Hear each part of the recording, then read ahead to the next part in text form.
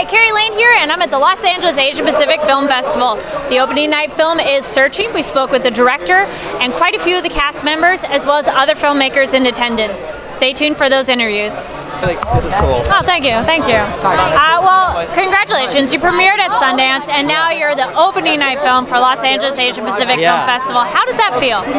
Great. It feels great. I mean, the group of people that made this movie were like a bunch of recent USC grads who were just like, let's find a way to make a movie. It was like 5 people in an edit room for like 2 years, finding a way to like tell this story and like crossing our fingers that somebody would like it. So to have a premiere at Sundance, to like premiere it here in LA, to like have people be talking about it and like have a full line here, it's just like unreal. This is like literally out of a dream. So glad to be here. What is it about this festival that stands out to you? Because it's an Asian film festival. What about it stands out to you? I mean, the reason I think we're really proud to be here tonight is the entire film was, you know, made by like a lot of Asian Americans in the cast. A lot of these guys, Sev, the co-writer producers from Armenia, Natalie Kasabian is from Armenia. I could go through the list. Like the film is such a diverse group of people in front of and behind the camera, and I think like the LA Asian Pacific Film Festival is just like a perfect place just because it represents all of that too. So a multicultural place to show the film and behind the camera on screen, that's great. Yeah.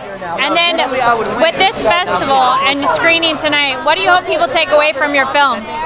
I hope people just feel like they watched a really good suspense film and hopefully forget the fact that it takes place on a computer screen or it is told on the devices that we kind of use every day to communicate. If we do that, I think we did a good job. Our goal is to sort of like tell a very classic story in a very unconventional way. So if you could focus on the story and kind of like think about it after how it was told, I think we got to win. But if you really want to support it, just go see it in theaters August 3rd.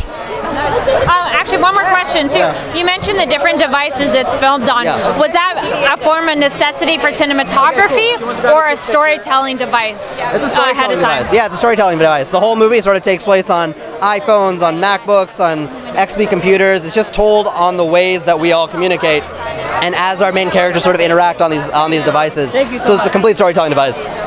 Do you feel that was any particular challenge? Yes. It added about 1.5 years to the entire process. It was an absolute technical nightmare to make this movie. We edited it on 2 iMacs, computers that were crashing every like 20 minutes, and like we'd be losing 20% progress. So it took a long time, but at the end of the day, we were like, I think we're doing something no one's seen before, so it kind of kept us going. Congratulations, thank you. Yeah, thanks a lot. Thank you for watching. I'm Kari Lane with the Popcorn Talk.